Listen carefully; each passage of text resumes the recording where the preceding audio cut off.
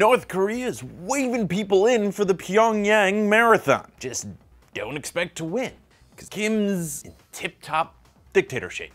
Hey guys, I'm Patrick Jones, and welcome to Buzz 60. This is the first time the streets of Pyongyang are open to foreigners pounding the pavement for the annual race. And apparently, people are jumping at the chance. The AP reports tourism agencies say they're being flooded with requests to get into the race. It's a feather in the cap for runners who aren't getting the same reaction at social events when they drop, I run marathons. It's also the first time the event is open to recreational runners. Usually, the race is reserved for well above average running times. Recreational jogging is supposedly not a big part of North Korean life. I mean, you don't see people in The Walking Dead doing CrossFit for a reason.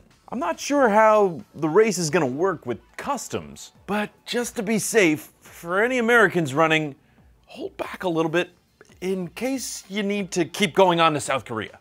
Buzz 60, now you know, pass it on.